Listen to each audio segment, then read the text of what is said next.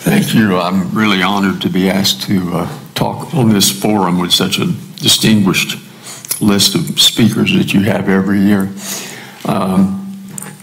First, I'd like to thank New South Books for publishing my manuscript. I don't know how many of you realize that Montgomery has a real jewel in having this press in the city. The range of books that they publish is extraordinary, covering literature and history and folklore. They were really wonderful people to work with.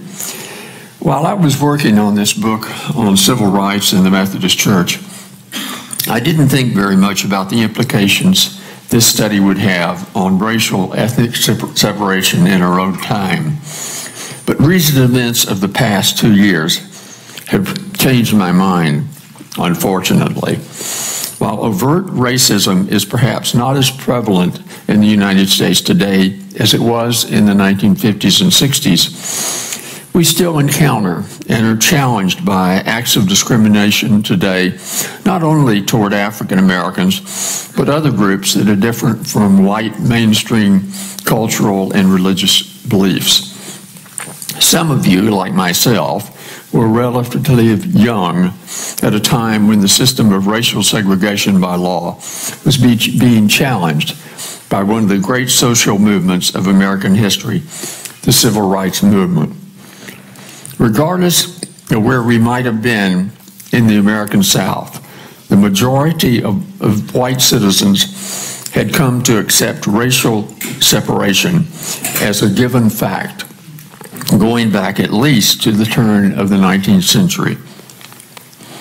This system of racial apartness governed our lives in a comprehensive way, from the denial of the right to vote to African Americans, to such venues as separate waiting rooms in bus and train stations, to school rooms, to even drinking fountains. I'm sure that some of you, if you happen to grow up here, remember and can tell of the discrimination you saw in our area at that time. Any challenge to this system seemed to be politically impossible, but in 1954, the whole apparatus of legal separation of the races slowly began to come apart, with a landmark decision by the United States Supreme Court, which ruled the previous construct of separate but equal was not equal and therefore unconstitutional under the 14th Amendment. That beginning in the courts inspired black leadership and some courageous white politicians to use both the legal system and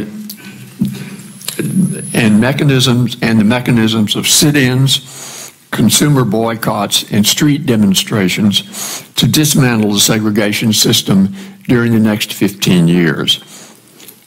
I studied all of this political and social history as part of my graduate education at Tulane University, but I was unaware of the turmoil which desegregation created within the major Christian denominations of the time. After all, one might assume that these institutions of faith and Christian ethics would wholeheartedly condemn a system that denied the brotherhood of all human beings in the eyes of God, and were quite inconsistent with the Sermon on the Mount. As I began my college teaching career at the Methodist-related Birmingham-Southern, my own naivete was revealed as I talked to various church leaders about their reaction to the civil rights movement. I learned that all of the Protestant denominations were themselves segregated in practice through various structural mechanisms before World War II, and that the idea that African Americans might actually become a part of their local membership was unthinkable. After all, the vast majority of African Americans in the nation had before and since the Civil War separated into their own denominations. The assumption was among whites that they were seemingly satisfied with keeping that segregation in place. But this approach soon revealed a blindness that became increasingly obvious. If Black Americans were now to be given their full rights of citizenship, did it mean that the church as an institution would remain the most segregated place in the nation on Sunday mornings? What did that say about the essential message of Christ and Christianity? Was there anything in the scriptures to justify separate but equal in the church pews, or did it follow, as the Supreme Court had said, that separation of the races was inherently unequal? Also, I found that within the area of church practice, there was actually a further disparity, as many faithful and active Christians actually believed that the presence of African Americans within their ranks would fundamentally change their social milieu in ways that were harmful to the church and themselves. Here's where it seemed to me the crux of the problem lay. The traditions that had sustained American churches for nearly 150 years included the belief that to introduce biracial participation at the communion table would lead to dire consequences for their congregations. Who could share the cup with a black person when they were disinclined to enter a newly integrated hotel or restaurant or share a public restroom with that same person? My interest in examining this dilemma in the context of social change in the 1960s led me to attempt a scholarly examination of one Methodist conference in the northern half of Alabama. Whereas many of the comprehensive studies of the civil rights movement concentrated on the movement at a national or regional level, what I really wanted to do was to flesh out the real story of religion and race at a grassroots local level. I also wanted to give the segregationists their day in court, to examine their own theological defenses of racial segregation and see what arguments from that point of view might warrant serious consideration. Let me emphasize that the debate that was occurring in the Methodist Church in regard to possible integration of both races into membership was parallel to some degree or other in the other powerful Protestant denominations in the Alabama of the 1950s and 1960s. That would include the Southern Presbyterians, the Southern Baptist, the Episcopal Diocese of Alabama. What made the Methodists stand out was that of the four populous Protestant denominations, they were the only ones to actually incorporate African Americans into their institutional structure by the end of the 1960s. The world of Methodism once looked like this as a result of reorganization in 1939. There was a central conference nationwide which was all black. And there were 5 regional, all-white jurisdictions, I should have said, let me start that sentence over. There was a central jurisdiction nationwide, which was all black. And there were 5 regional, all-white jurisdictions stretching from California to the East Coast. Confining all black churches in the Methodist Church to one jurisdiction effectively kept the races very much apart. After the 1954 Supreme Court decision, the General Assembly of the United Methodist Church, by majority vote, determined to do away with the Central Conference. It began carefully by creating a series of study commissions on integration. Southern Methodists had no doubt that the church was moving toward a mandate to eliminate the central jurisdiction and incorporate its churches geographically within the existing white conferences. The real vision of the Methodist presiding bishop and the Council of Bishops was to arrive at a point by 1968 where clergy of either race served African American and white members of the same congregation. This struggle in Alabama became the focus of my book, and the story proved to be a dramatic one. The denomination included within its membership some of the most important segregationists in the state. Governor George Wallace, Police Commissioner Bull Connor in Birmingham, and Robert Shelton, the imperial wizard of the United Clans of America.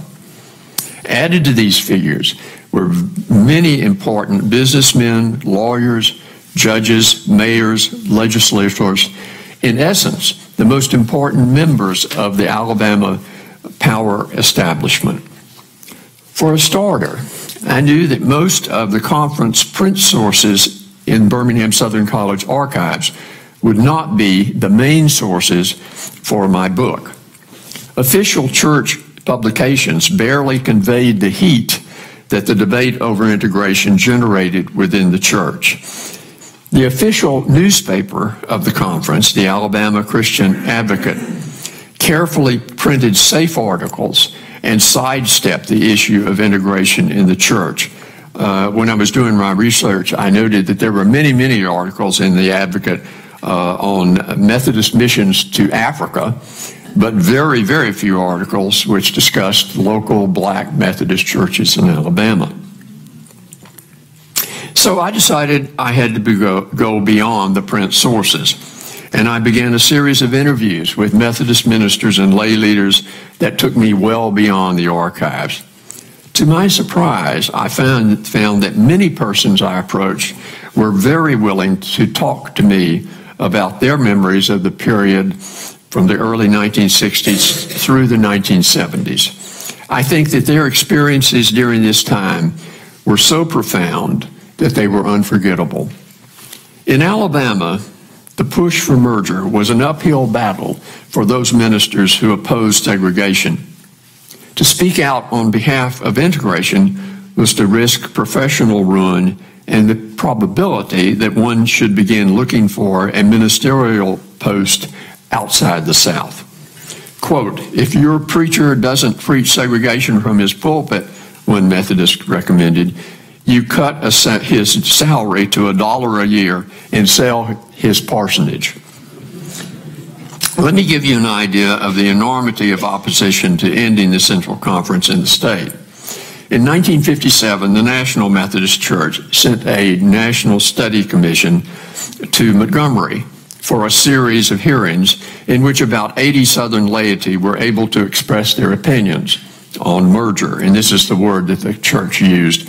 Instead of integration, they used the word merger. It was a kind of a safer word to use. A number of interviewees warned the commissioners that abolishing the central jurisdiction would result in a mass walkout by thousands of Methodists. The forces of segregation within Alabama Methodism were often active in local white citizens' councils committed to stopping public school desegregation. The politics of race emerged in the successful campaigns of George Wallace and Bull Connor, both Methodist by denomination. The most powerful challenge to change within the church came from an organization formed by two Alabama circuit judges, the Methodist Laymen's Union. In preparation for a statewide meeting at Highlands Methodist Church in Birmingham, the group privately published an informational booklet they called a pronouncement. This somewhat slick little pamphlet is a window into the mindset of church-going segregationists. For a historian like myself, it served as a gold mine in deciphering what the scriptural context was for defending segregation. The real enemy in the external world to the authors was the United States Supreme Court and its 1954 decision, which implied that the South was unchristian and even sinful.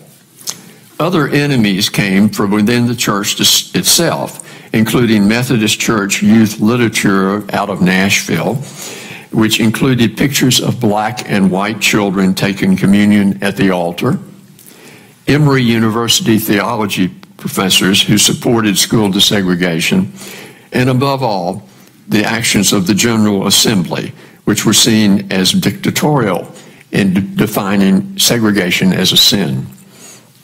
A significant portion of the booklet described the undesirable social consequences of integration within the church, especially the, quote, commingling of the races at marriage ceremonies, hikes, swimming meets, and the social functions of the Methodist Youth Fellowship.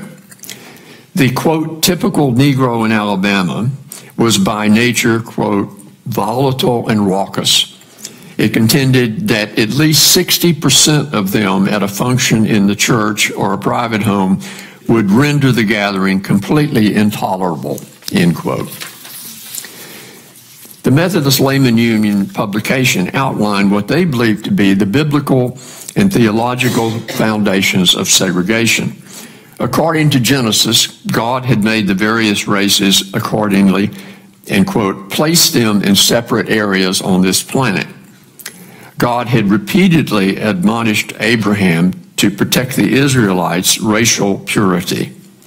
The Old Testament injunctions against intermarriage strictly forbade matrimony between the races. In the New Testament, the Good Samaritan was intended to demonstrate that that Christ never confused Christian brotherhood with the true mixing of Jews and Samaritans. God, in his plans for human progress, would not wish to, quote, mongrelize the infinite life process.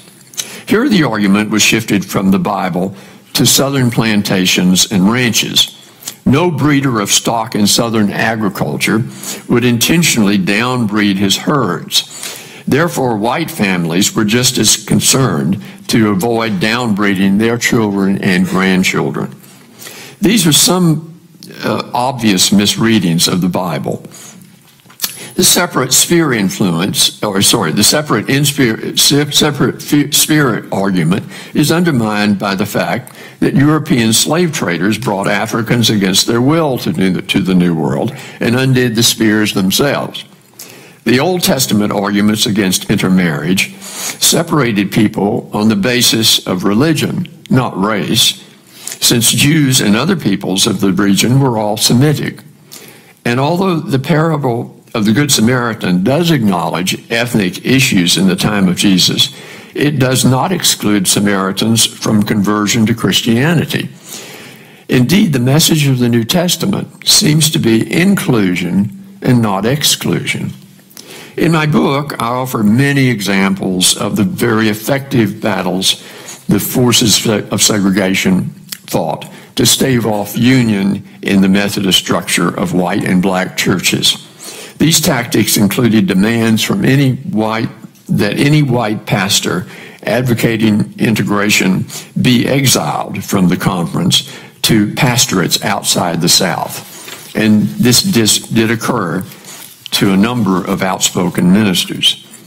Many Methodist churches stopped using Methodist youth literature from Nashville and substituted Sunday school materials from the Southern Baptist Convention. Especially prevalent in the 1950s was the charge that those in favor of union were either members of the Communist Party or directed to carry on their integrationist activities directly from the Soviet Union.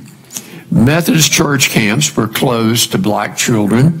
A number of churches announced that they would use forcible ejection if any black person attempted to enter their sanctuaries for Sunday service. Said one usher, quote, "I will shoot the first black person who enters my church." Perhaps the most unfortunate of the ministerial targets in North Alabama was a fiery little minister, the Reverend John Rutland, who had Bull Connor in his Birmingham congregation in Woodlawn. And Connor would regularly get up during the sermon and storm out shouting at Rutland to leave off his so-called N-word preaching. It was no coincidence that the Rutland family found themselves subject to Klan visits at night and had fiery crosses lit on their lawn. Most importantly, the two Alabama bishops of this time in the 1950s and early 60s, Bachman Hodge and Nolan Harmon, either tried to ignore the strife within their denomination or to please the segregationists by responding positively to their demands. Hodge exiled one outspoken minister to a missionary post in South Africa, and he relocated 2 others in New York and Boston. As for Rutland, he said, "I don't know where I could send John." The next bishop, Nolan Harmon, laid the blame for violence in Alabama during the early 1960s on outside agitators and proclaimed that integration could only occur at a very slow pace because it clashed with the customs of the South. In 1963, Harmon helped draft and sign the letter from the 7 most important church leaders in Birmingham, pleading with Martin Luther King Jr. not to bring his passive resistance demonstrations to Birmingham, but to allow local authorities to try to work out the immense hostility between blacks and whites in the city. And of course, the response to this was the famous letter from the Birmingham jail, which was addressed specifically to those ministers. It's important to note that both Hodge and Harmon had very traditional Southern backgrounds in their developmental years. Harmon, a native of Virginia, proclaimed his hero as Robert E. Lee, and he often used Lee's career as an example in his sermons. The most important issue to both these bishops was the possibility that important Methodist churches might split off from the denomination, with the result that a totally separate Southern Methodist Church might emerge. Financial fallout was a strong and real factor in their desire to avoid conflict. But in 1964, the southeastern jurisdiction elected 4 new bishops, and one of these, W. Kenneth Goodson, was assigned to Alabama. Goodson, a graduate of Duke Theological Seminary, was just 51 when he moved his family to Birmingham to take up residence. His own background was modest. His father had been a railroad engineer in North Carolina, and he came from a family of 8 children. His physical and mental energy differed greatly from his 2 elderly predecessors. His approach to his job was certain to make him popular and an effective church leader. Not content to stay in his office, as a matter of fact, Harmon had not even lived in Birmingham as a resident. He had another conference up in North Carolina, and so he stayed in the Thiought Hotel when he performed his duties as bishop. But Goodson moved his whole family to Birmingham. He began to undertake a crowded schedule of Sunday morning sermons, the dedication of church buildings, and stewardship campaigns. He was keenly aware of the importance of the media, and Goodson began a series of weekly half-hour radio programs that later were expanded to television. Goodson would give a short sermon, and then a choir made up of ministers from the 2 conferences would sing. He was constantly on the move throughout backcountry Alabama, and he reported his visits to small and large churches in his, quote, Bishop's Corner column in the Alabama Christian Advocate. He particularly enjoyed supper on the lawn after his sermons. The onlookers were surprised to see the bishop, who had a tremendous appetite, polish off the apple pie before he tried the fried chicken and ubiquitous Methodist congealed salads. I love that finding because that's all I remember from my Methodist childhood were those congealed salads. And I'm sure you remember them too. Quite an amazing variety. Goodson tried to answer every personal letter that he received, and his replies displayed a style that was graceful, witty, and very lively.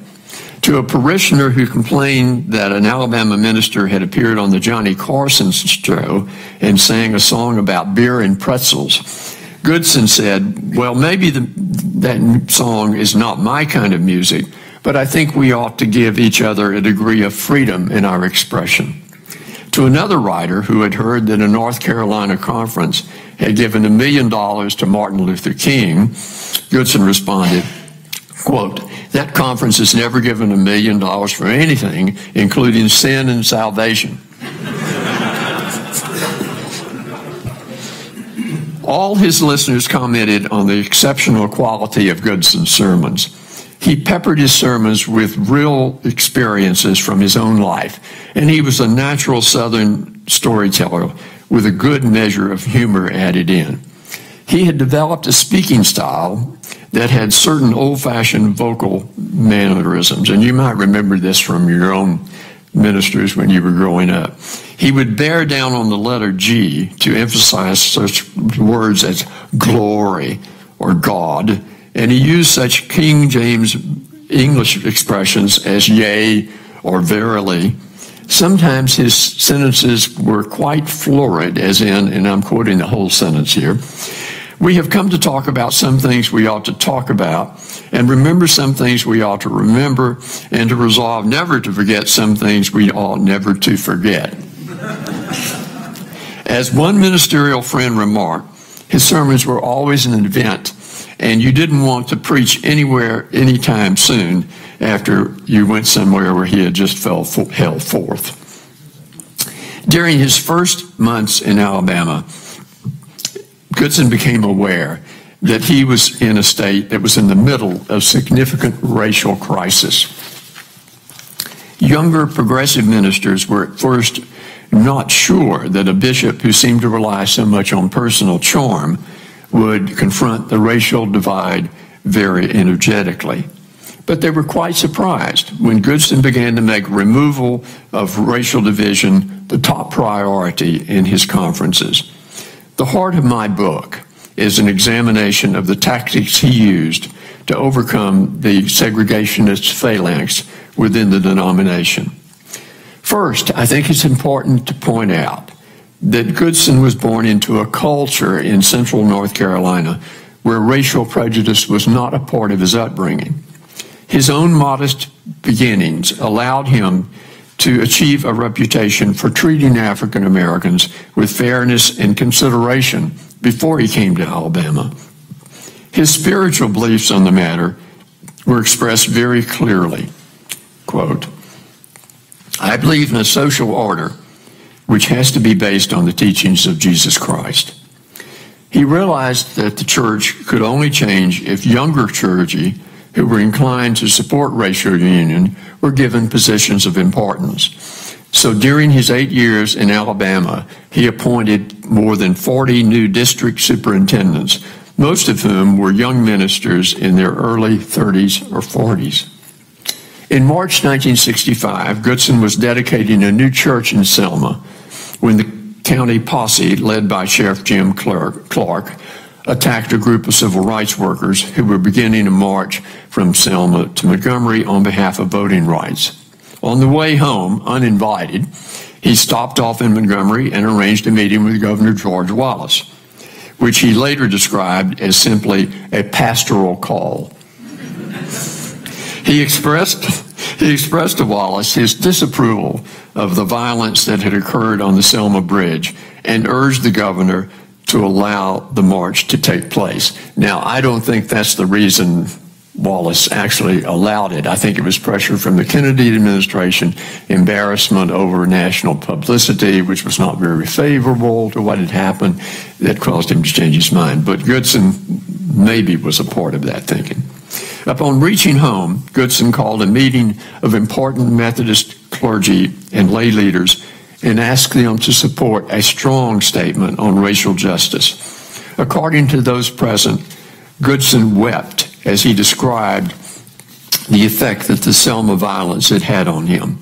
The result was a pastoral letter that went out to all Methodist churches in the state the next Sunday and was read from all those church pulpits. It used a key word for Goodson, reconciliation. From his perspective, the Methodist Church in Alabama must admit its part in the sin of racism and become, quote, an instrument of healing the wounds that have been chronic in our society. To this end, Goodson put the authority of his office and the church squarely behind voter registration of blacks and the realization of full civil rights for all Americans. During the remainder of his bishopric in Alabama, Goodson worked very strategically to comply with the national church's mandate for the dissolution of the central jurisdiction and absorption into the white conferences. He invited black ministers from the Alabama Central Conference to participate in a pastor's retreat in South Alabama in 1965, but he didn't invite them to spend the night. Quote, "I wish we could tell them to come along for the whole school, but I guess we better flavor this soup a little bit before we serve it in its entirety."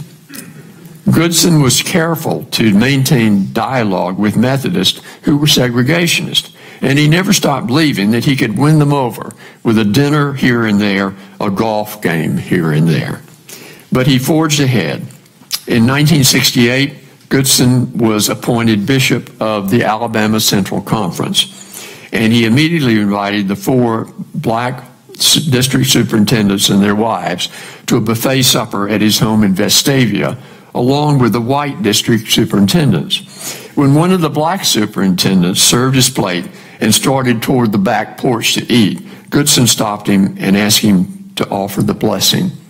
The man was so moved by this that he could not speak, and somebody else had to pray over the food. Such a clear statement of racial openness would probably have been unthinkable to any of his predecessors in the post. This is not to say that Goodson's efforts to promote racial harmony succeeded at first. On the first vote in North Alabama to eliminate racial segregation in the church, the measure was defeated by a vote of 339 to 312. This caused Goodson to redouble his efforts by establishing joint committees from all the Alabama conferences. He invited 500 Methodists from across the state to meet in a series of integrated bishops' convocations to discuss the social mission of the church. And he was careful to involve women lay leaders, many of whom were far more sympathetic to union than their male counterparts. In fact, it was the women's organizations who led the way in integrating the Methodist summer camp at Sumatonga, as well as other church meetings that occurred there. Goodson was careful to take the top leaders of the Central Conference into his innermost circle, and he listened to the advice of the 2 most important black leaders in the Methodist Church in Alabama, Joseph Lowry and Charles Hutchinson. In the end, Goodson and his lieutenants organized dialogue groups to go out to as many churches as possible to present the case for merger in an unthreatening manner. A strategic decision was made to assure the congregations that the new organizational structure would not affect the appointment of pastors. The final vote on merger occurred in June 1971 as the North Alabama Conference convened in an inadequately air-conditioned auditorium on the Birmingham-Southern campus. The air was in fact very tense as the various delegates rose to speak for or against dismantling the organizational racial divide. When the votes were tallied, the delegates had approved the merger plan by only 1 vote, 424 for and 423 against. Goodson was so frightened at the razor-thin closeness of the vote that he had the tellers count them again with the same result. But then in the typical show of confidence, and this is pure Kenneth Goodson, he went ahead to announce the vote, and he said to the conference, "It's passed. It doesn't make any difference if it was 1 vote or 1,000. The accomplishment of merger was in many ways his personally. He had provided a process of racial conciliation that had shifted a considerable body of his bishopric toward acceptance that the church would not be divided by race. Only a year and a half remained to him in Alabama, and as he prepared to depart for a new appointment, he commented on how he had benefited from knowing the plight of African Americans in Alabama during his service in Birmingham. The most important outcome to him was that they could now hear our preachments on brotherhood and human dignity and believe them. Thank you.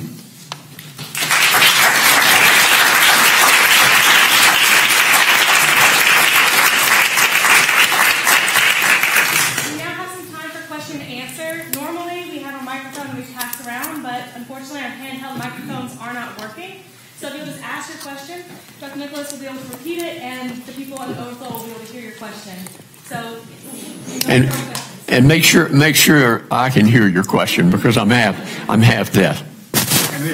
Some of us who lived through this story in the 1960s believe that the Methodist Church is doing it all over again now as far as the issue of homosexuality in the church.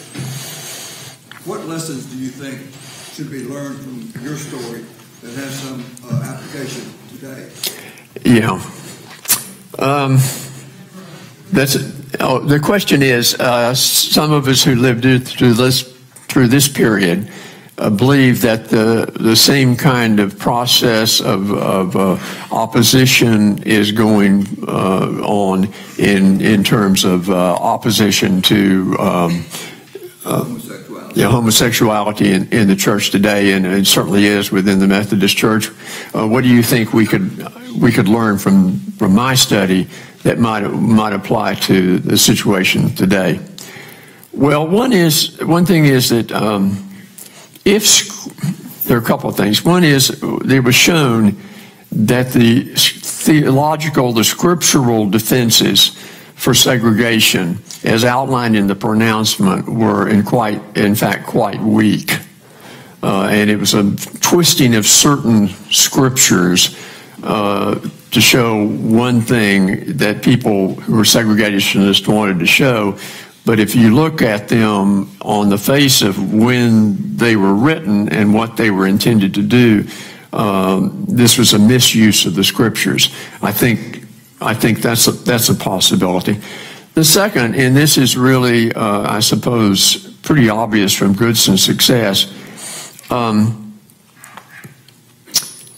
Goodson believed in a process of reconciliation in which both sides talked to each other and tried to reach a common ground. If there was not a common ground, then he still didn't reject that other side. So that I think his idea was to find some kind of workable solution. And there's a significant compromise made here in that before the vote was taken, Methodists were assured that they were probably not going to have a black pastor appointed to lead their congregation. So I think there has to be some kind of give and take. And I don't know a whole lot about your issue from a scholarly point of view, but I do think that the Episcopal Church has probably reached a point about as good as it's going to get in that they have essentially a kind of local option system, whereas a church decides in and of itself with consultation with the bishop as to whether they're going to bless same-sex marriages or whatever, but it's left up to the local congregation in accord with the bishop, and the bishops really have somewhat control over that process. I think the notion of homosexuality should not be confused with racial. Oh, I agree, and we're dealing with race on one hand and life preference. Totally different. Yeah. And let's not conflate them. No. I went to a Methodist college in Mississippi, Rusk College, Bill South, of course, didn't take black folks at the time when I was in college. The white Methodist conferences in Mississippi had promised to help Rusk College build a gymnasium. But when the president of Rusk College, an ordained Methodist minister, allowed the civil rights workers to come on campus and stay, eat in the cafeteria. The conference refused to give any money at all toward of the building and this is in the 60s now. Mm-hmm. The church did not move expeditiously at all because it was not in 1964 you had the Civil Rights Act outlawing discrimination. The church did not move in front of those actions, it seems to me. Neither the Seventh Adventist Church, which I'm a member of, and many other churches did not move. The Methodist Church has one conference. When I was in Mississippi, we had what we called the Upper Mississippi Conference, an all-black conference in the Methodist Church. Now, that has changed in a certain extent. But I don't think the church moved as it should have moved if it was going to be a witness of Christ in the world. It did not do that, it seems to me. And neither the Methodists, are not quite as bad as the Southern Baptists. But I think we all have to stand before them. All right. Well, let me respond. I don't know about Mississippi. That's not part of my field. But what happened in Alabama was that Goodson thought, many people thought, had to leave before he completed his task. And then the next bishop was much more retrogressive, slowed things down, and probably Goodson was disappointed in the pace at which integration occurred. But on the other hand, I don't think that the process of merger in Alabama would have gotten anywhere without the presence of Goodson. So the key to this, and he's sort of the hero in my book, is Goodson, who was able to bring a very inclusive and open approach to trying to bring both sides together. And also, I think another factor here is, I'm sorry to say it because I'm an old guy now, but the presence of young people in leadership roles, in appointed leadership roles. And by the time those 40 district superintendents who were relatively young were in place, then you had a great momentum. So if you kept the same old establishment in control that it existed before Goodson, I don't think you would have seen a favorable vote for integration. Yes, sir. Good evening. The question that I have regards the intersection between religion and politics. And there were, I'm sure, at that time, in that time frame that you have there, the 20-year span, various kinds and types of religious representation in political government. Had there been any talk of revision of ordinances, city ordinances, the state constitution that would help fortify this reconciliation? I can't address that because really none of the people I talked to or the papers I saw had even mentioned the state constitution. What they were really involved in was the national civil rights movement and the presence of civil rights leaders like Martin Luther King and Shuttlesworth and others. And how did the church deal with that kind of would I say crisis on the streets in the sermons that were delivered and in the comments on the social order that ministers made. But as far as the politics involved, it's only with people like Bull Connor and George Wallace that you get any commentary on political issues. Thank you.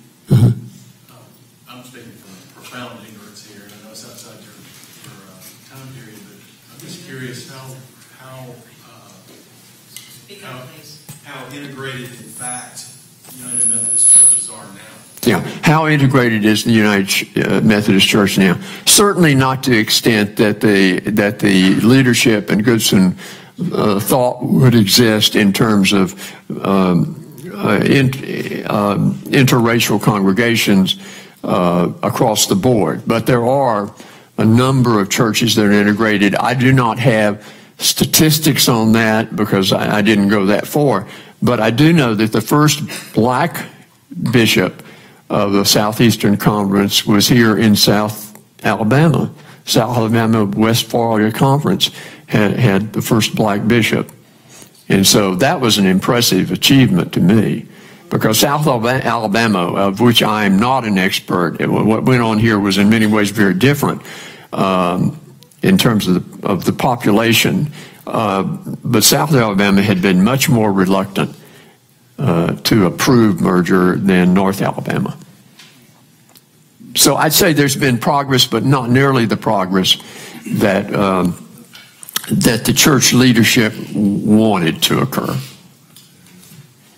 What happened to Bishop Goodson? Was he in effect kicked upstairs? Well, no, he took on another bishopric in North Carolina, and that was much more to that was near his home, and that was home to him.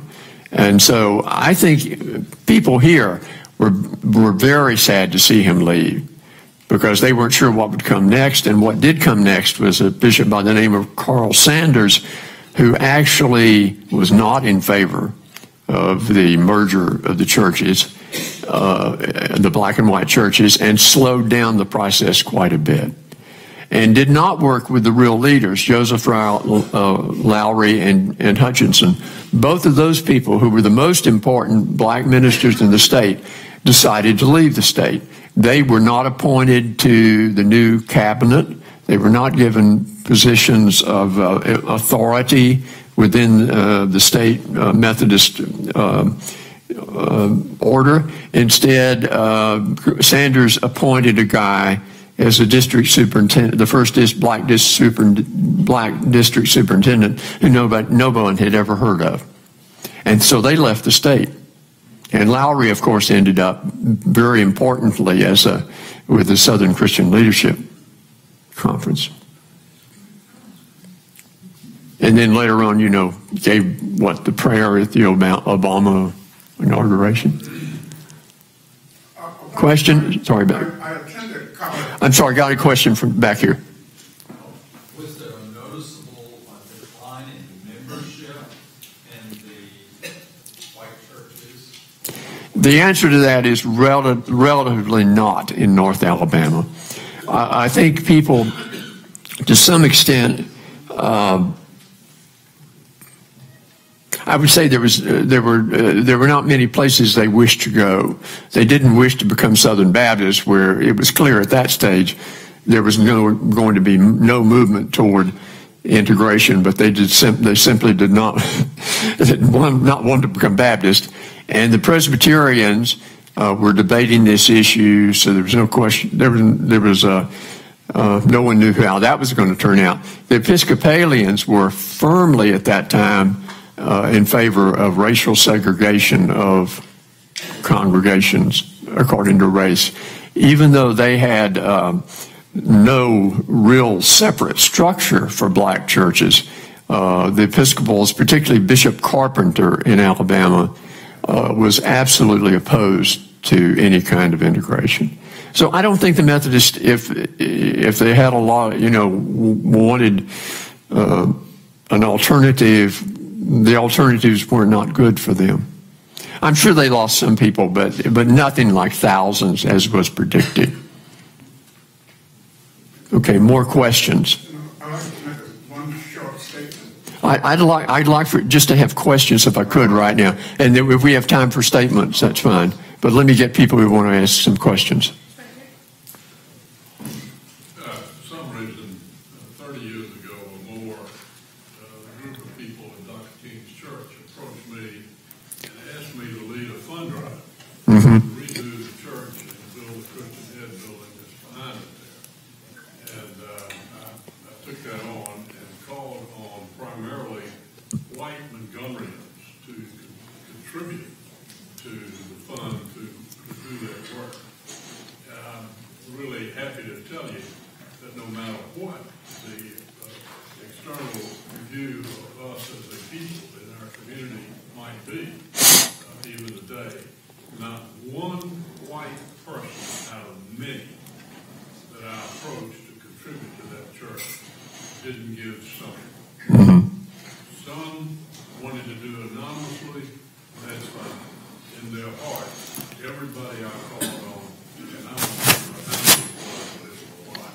gave something to rebuild that church. You know, I think that's wonderful. And that reflects how the rural white people felt. Yeah, I think that's wonderful, but we cannot fall into the traps, so to speak, that occurred in the 1950s, which was that the white Methodist Church was contributing a lot of money to black colleges, missions to Africa, as a way of telling themselves that they were doing a good thing.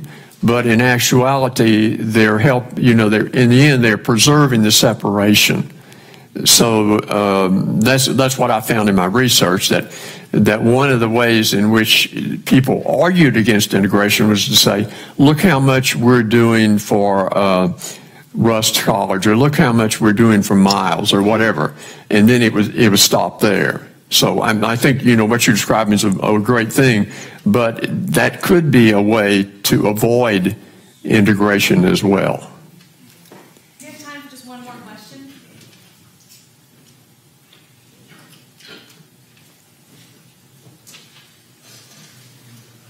Can you please come join me in thanking everybody? Thank you. Thanks. In the lobby. You can grab it. And I'll go out there and sign anybody's book for free.